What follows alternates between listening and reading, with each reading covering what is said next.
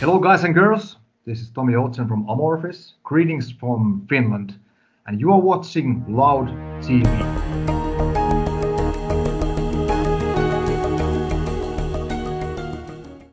Hello, Tomi.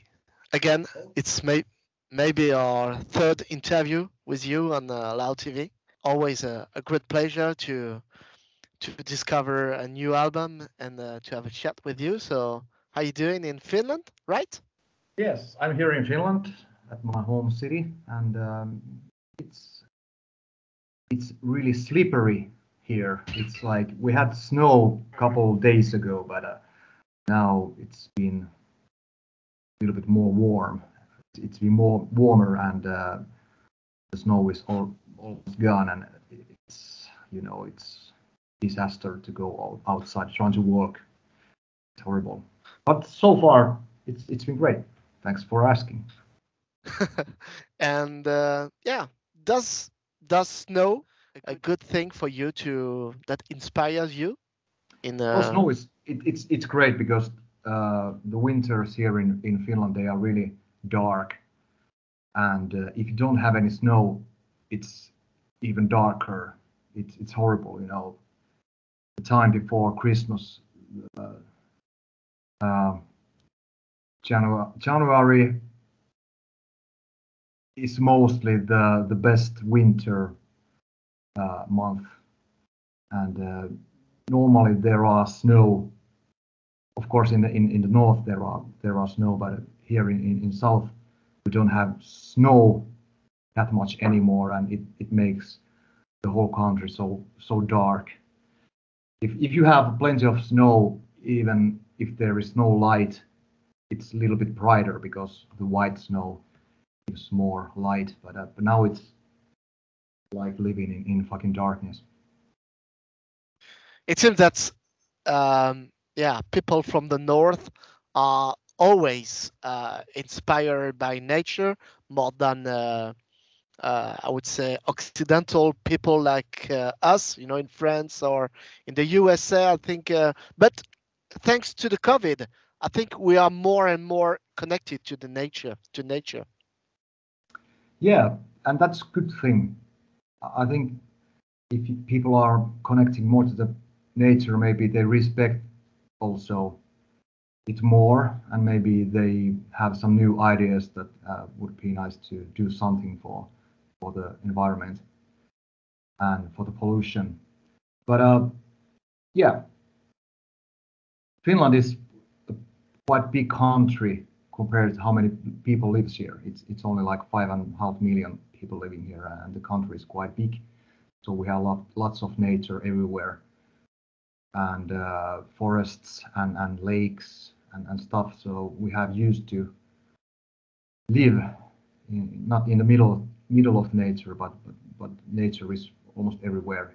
For example, you don't have to walk only maybe half an hour or something from the center of the Helsinki, and you might be somewhere in the forest. So yeah, nature is really powerful and big, and it makes you feel really small.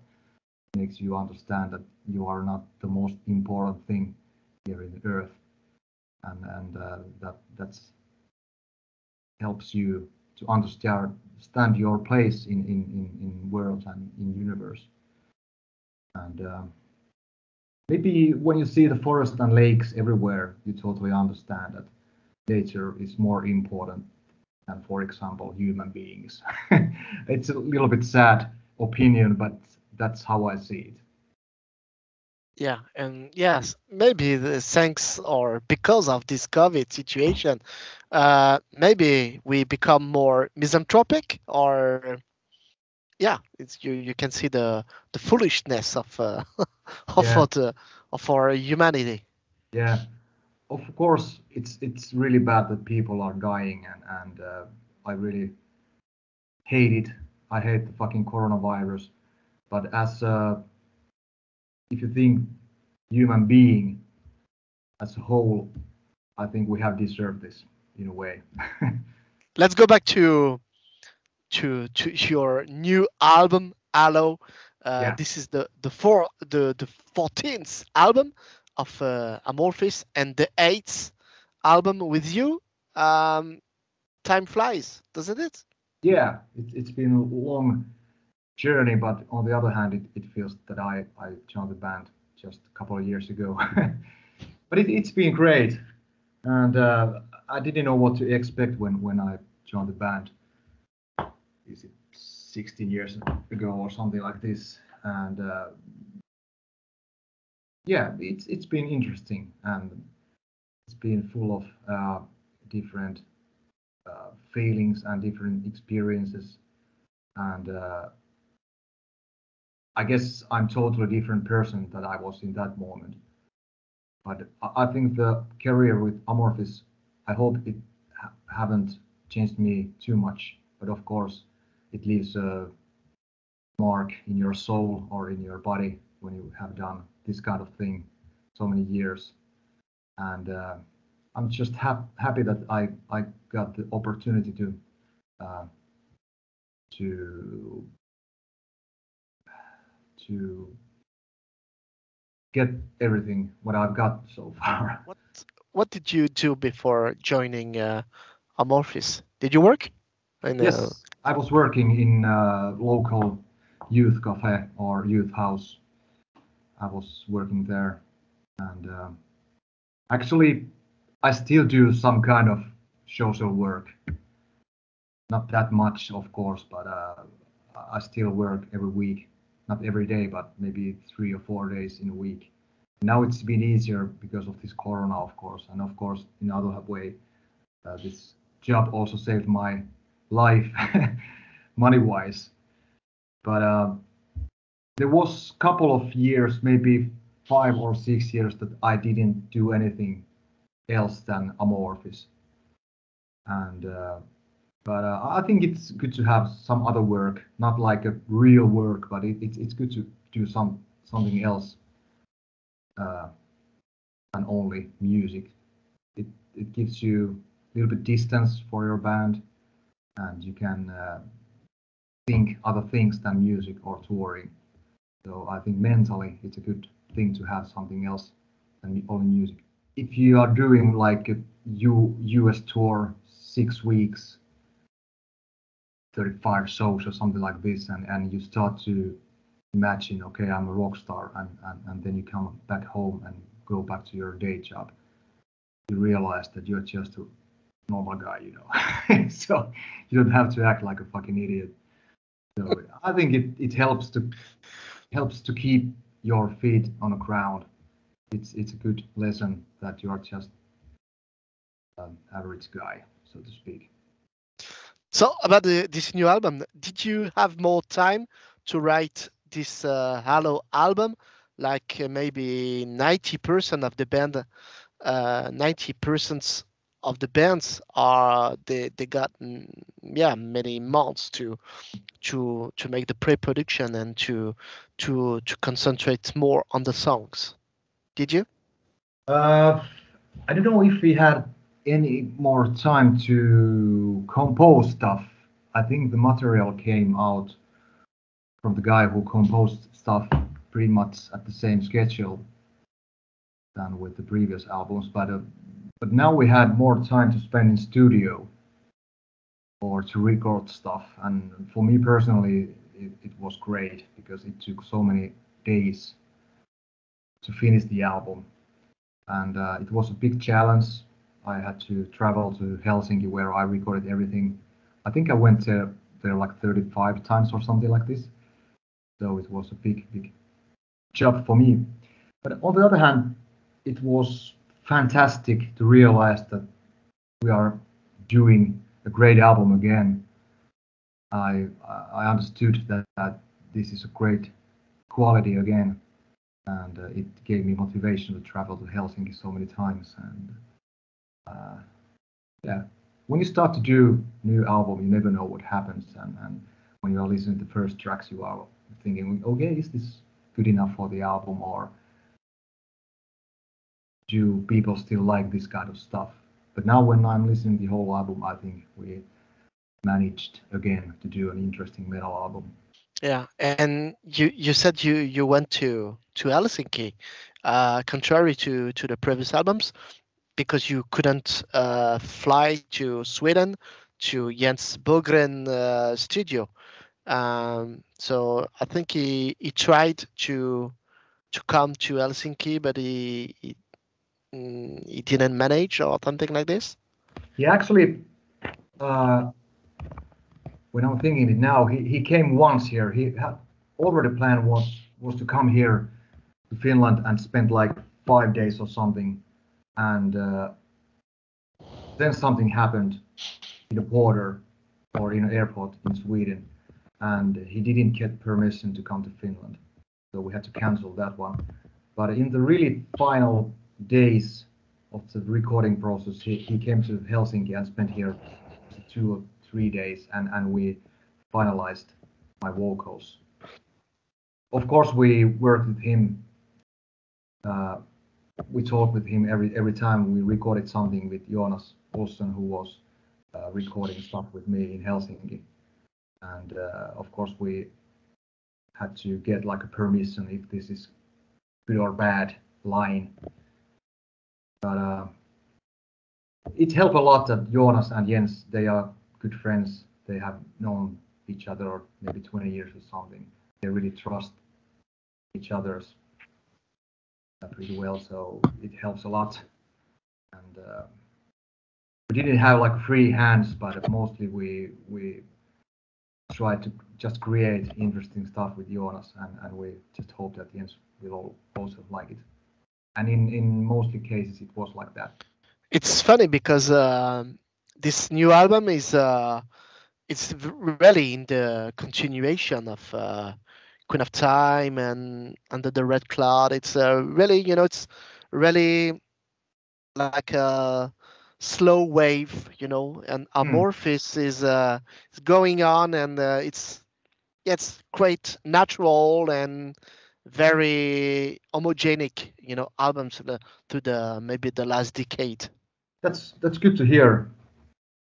That's something that we maybe wanted to do, but there is a trap, of course, that the albums are too much the same.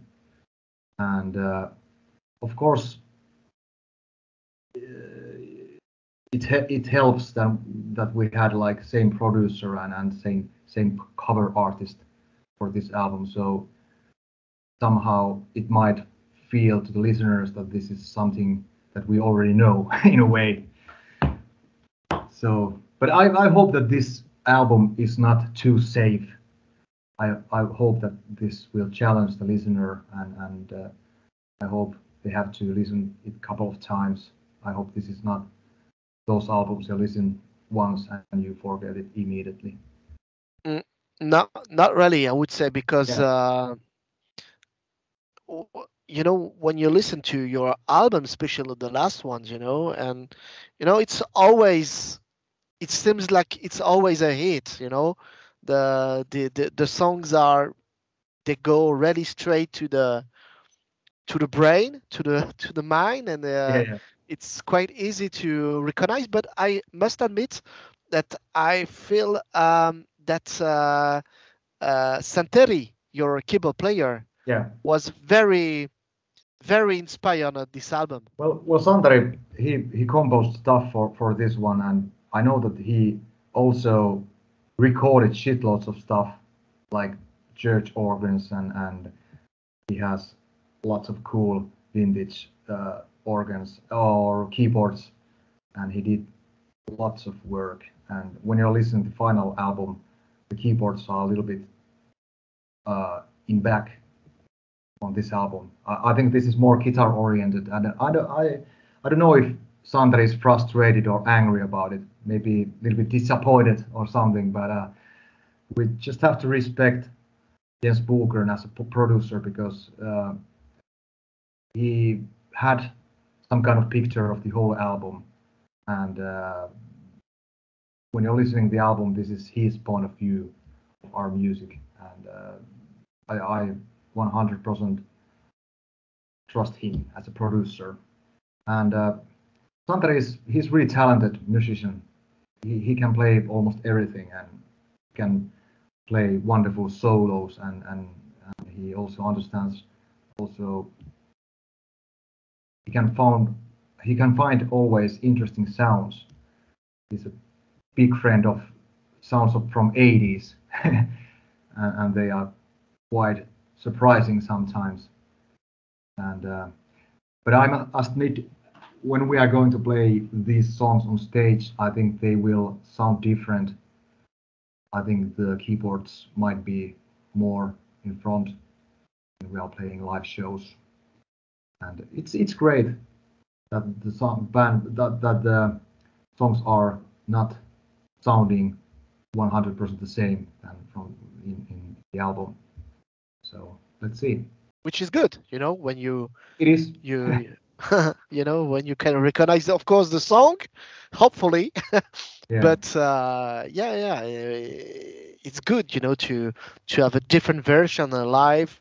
It is, and it's um, because we are doing quite big shows at this point in our career, and we have lots of technical stuff going in the background. We have some choirs coming from the backing track and stuff like that, and we have in-ear monitors, and we have click in our ears also.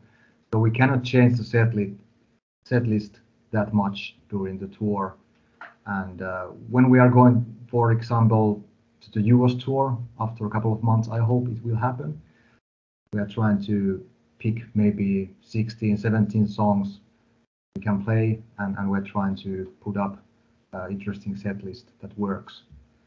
And so we can change only a couple of songs during the tour, which is kind of boring, but at the same time, it helps keep a good level of the shows when we are not changing that much elements during the show or during the tour. Okay. What about the Pekka lyrics? Yeah, The songwriter of the lyrics, of the AMORPHIS lyrics. Um, did you discover new new elements in his topics? And what's the main topic of this Halo album? I must say that this is not like a concept album, but I think you can find things that are happening now in the world. You can find some reflections from the lyrics. I think one idea of the album is that people are traveling to the new place and trying to build a new civilization somewhere, and that's one thing that he is thinking about in these lyrics. And there is also one love song that he wrote maybe 20, 40 years ago, or 30 years ago, for his wife or girlfriend, I don't know. And now it's finally in AMORPHIS album, which is kind of weird thing to realize. And yeah, I was also a little bit curious about the song called Windmane, because the song is about horse, and I think it's really weird play in a heavy metal band and sing about horse. I was like, what the fuck? But when I'm listening to the song now, I think the lyrics and the themes on the lyrics, they fit pretty well on the song somehow. Because I think when you're listening the verses, I think you can see almost like horse running, and when you're listening the chorus, you can see a beautiful uh, horse flowing somewhere. I don't know where, but I think the verse is really mystical music-wise, and it's a good fit again. But this artwork that we can see Yeah. between night and day, and the duality of the colors, and was it something a highlight in the lyrics, or Well, just I think Val Noir, who did cover art for this one, he always wants a to. French guy? A Yeah, French French guy. guy. Yeah. Val Noir. I don't know how to pronounce it, but yeah, but he did a great job again, and he always wants to have lyrics, of course, and he always wants to know if we have any ideas about the cover art, and mostly we have some rough ideas, but on the other hand, we want to give him a free hands as an artist, and we worked with a couple of ideas, and we had to talk many times. We had to argue a little bit, of course, because we are artists. But in the end, I think he made a fantastic job, and it's really beautiful. And it's gonna be so beautiful when we are going to play shows and we can use this beautiful artwork as a background art. So really looking forward how the stage will be. I think fans will love it. The last song is quite different. There is a duet with a female singer. Yeah. Who is she? She's from Sweden, and her name is Petronella Nedermalm. And Jens had a dream. He have had this dream many years because he really loves the band where Petronella is singing. It's called Pathos. It's a Swedish progressive band from 90s. I don't know if they are still. I think they are still active. But he really loves the album or the albums from that band, and he had a dream that he would like to work with Petronella, and now we had a chance to call her and do her beautiful lines here and there, and it was a great decision, and I really love how this last song ended up. I think our voices fit perfectly together, and it makes the song bigger and more interesting when we have also female singer on this one. And now to finish this interview, you're going to tour, hopefully, in the US first. Yeah. Maybe doing barbecues with Danny in the US. Would be nice to go there to States, but it's really difficult to be optimistic. But I just really hope that it will happen, and would be nice to do some barbecue in States and do some barbecue also in festivals in Europe. And to be honest, I'm more optimistic with the summer festivals in Europe. I think I really hope that they will happen because they are outdoor happenings. They are outdoor festivals, and I think it's much easier to keep those festivals safe. And let's see. And then your European tour in the fall, right? Yeah, that's the plan, and of course tour in Finland and maybe in Russia and stuff like this. But let's see. Let's do this US tour first, and let's see if we're still alive.